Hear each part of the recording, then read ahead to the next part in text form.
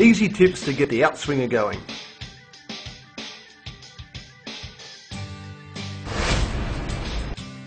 Introduction. Swinging the ball is a key aspect of successful bowling. One of the most common problems is losing your swing. Often the bowler or the coach looks immediately at the grip and the release. Although these are important factors, one of my key checkpoints is the front shoulder position and body posture that goes with it. Front shoulder and posture.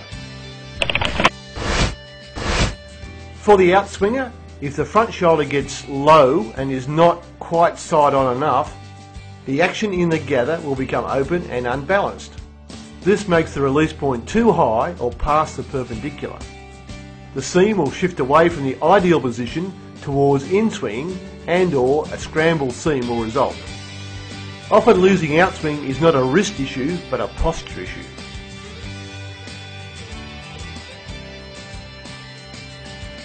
The tip is to get the posture set up correctly in the run-up, as it is very difficult to change your posture in the gather.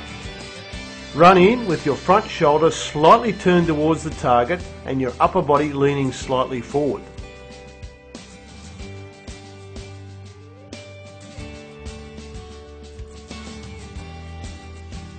Wrist snap.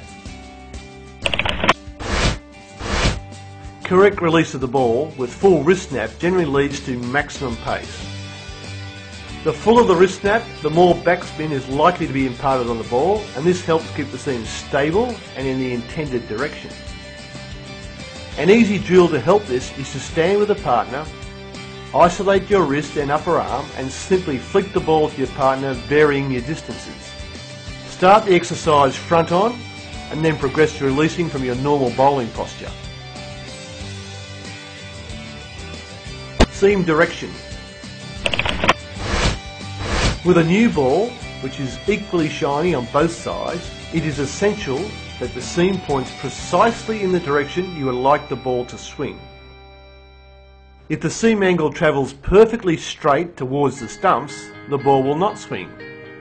In effect, the seam is a rudder.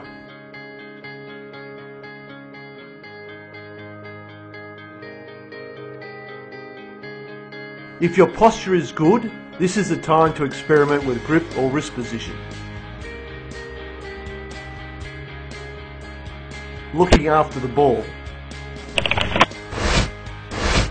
One of the biggest omissions of bowlers at all levels is not shining the ball enough, or sometimes not at all. My tips for shining the ball are: 1. Moisture is needed in the form of sweat or saliva. Too little makes it hard to shine up the rough or bruised areas.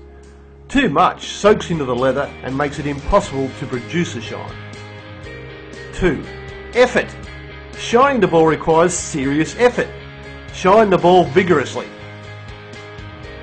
3. Keep moisture away from the seam to prevent the seam from getting soft.